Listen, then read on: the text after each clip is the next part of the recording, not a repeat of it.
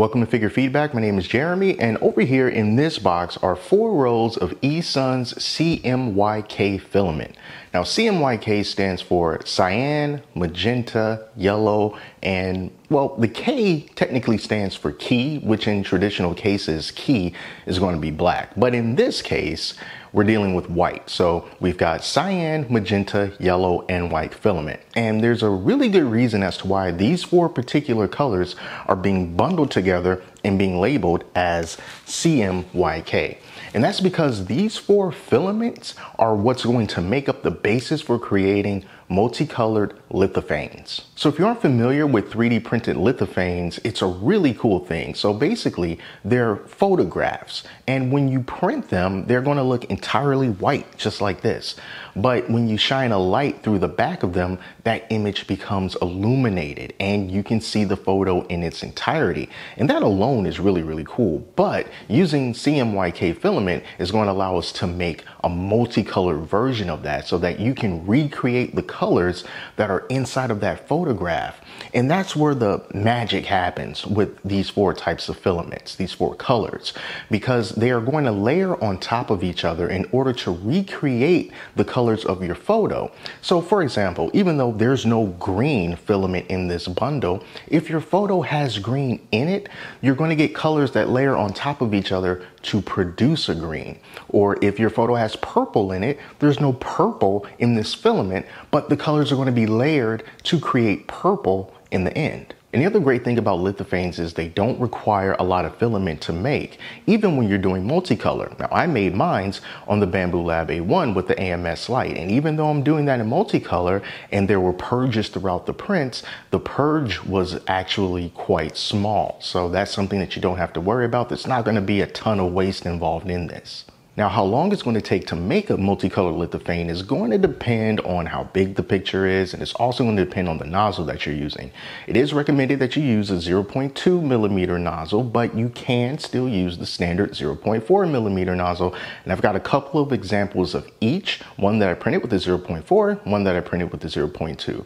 And through the examples that I'm going to show you today, they took anywhere from around 5 to 6 hours all the way up to 18 hours, and that was with the 0.2 millimeter nozzle.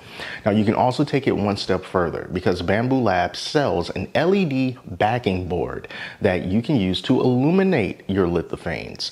And you can buy that, and then you can print out a frame, and then you can print out an additional piece that goes into the frame, and it's connected through USB-C. So you can just plug that in and your lithophanes will be constantly lit. So if you want to use it as a decoration piece somewhere around the house, the office, the wherever, you can do that, and it's going to look really, really awesome. All right, so let me tell you about the process that I went through in order to get this set up, and it couldn't have really been simpler. So all I did was just load up all 4 colors into the AMS light, and I went into the filament settings right there on the printer, and I assigned it the default profile for the eSun PLA+. Now that's already inside of the Bambu Lab A1 fresh out of the box. So I just used that profile, and I roughly assigned the colors to it that were as close as I could possibly get to the CMYK filament. So I just told the AMS, hey, this is pink, even though, you know, the real color is magenta. I knew that it was actually pink. So that's all that I did. I just used the default profiles for everything. I didn't do any tweaking. I didn't do any customizations, anything like that. I wanted to see how simple the process was going to be and what the results were like. Just plug and play. And the results were pretty fantastic. So now let me show you how the lithophanes turned out. Let's start with this one. Now, this is one that I printed with a 0.4 millimeter nozzle. And this is of a character that looks like they're from Dragon Ball, but I'm not sure if they actually are. It looks like Broly, but it might not be. But either way, it is a very cool piece of artwork. And as you're looking at this with the light shown behind it, you can see that this just turned out amazingly. Now, the colors that came out here, even though there are very selective number of colors, we still see colors that weren't originally present inside of the AMS. We do have the yellow for his hair, but then there's also shades of orange. There's a little bit of red in there as well. We got some darker colors looking a little bit black, and that is just really cool because, like I said, those colors are not what was in the AMS to begin with. So that just shows how the CMYK filament works. through all the layering and the mixing of the colors to create colors that weren't there originally. And the effect that you get from these multicolor lithophanes, it has a very sort of dreamy appearance to it.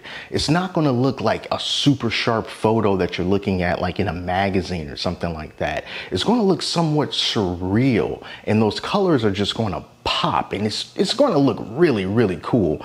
So this one came out well, even with the 0.4 millimeter nozzle. Now this next one I printed with the 0.2 millimeter nozzle, and it took more than 18 hours to print, and it is of the Joker.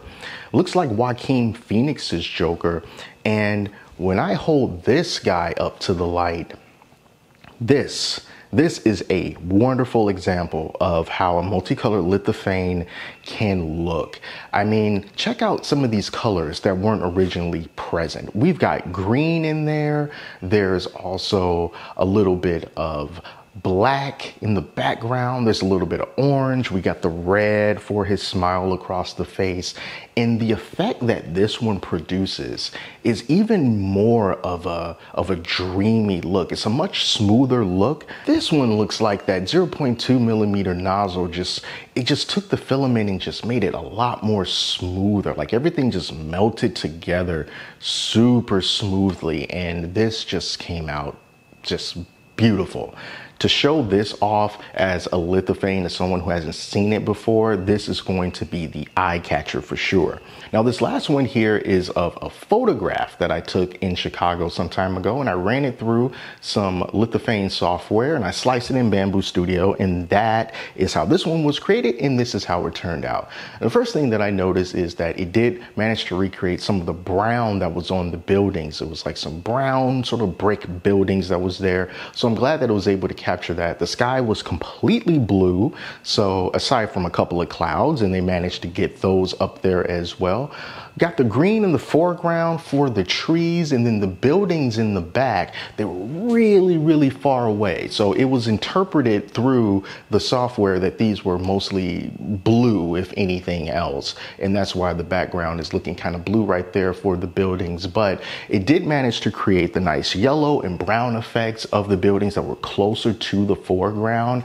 And this was of an actual real photo that I took, so it's not artwork. And I'm still happy with how this one turned out as well. So as you can see, these are all different sizes, but this one here is an example of one that would fit inside of the frame that Bamboo Lab created, along with the LED board that they created. But you don't have to make it these sizes. You can make them whatever size that you want for your particular needs, and then you can just choose to color them in whatever way that you want.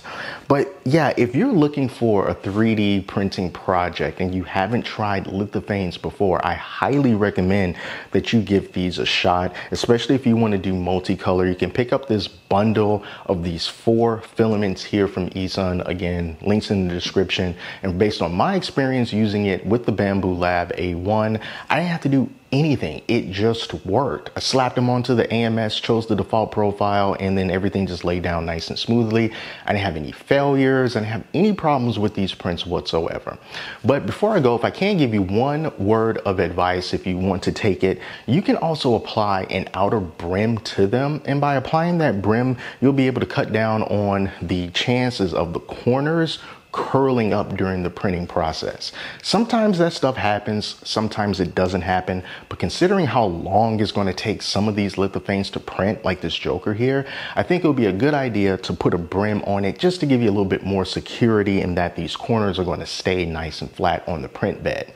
And then you can peel the brim off pretty easily, and any remnants that might be left over from that brim, you can get yourself a hobby knife, X-Acto knife, whatever you have, and just cut it right along the edge, nice and smooth. It should be a nice sharp blade, so it should be a nice clean cut, and then you can clean up those edges, and then everything will be nice and smooth from there. So just a little tip for you. So that is it, and I hope that you enjoyed this video, and if you are interested in other videos like this that are 3D printing related, be sure to hit that subscribe button, because I'll always have more coming, and some more videos coming up soon, including one that's going to show you how you can take your own photographs and create multicolored lithophanes from that photograph. All right, so that video is coming up, so stay tuned for that.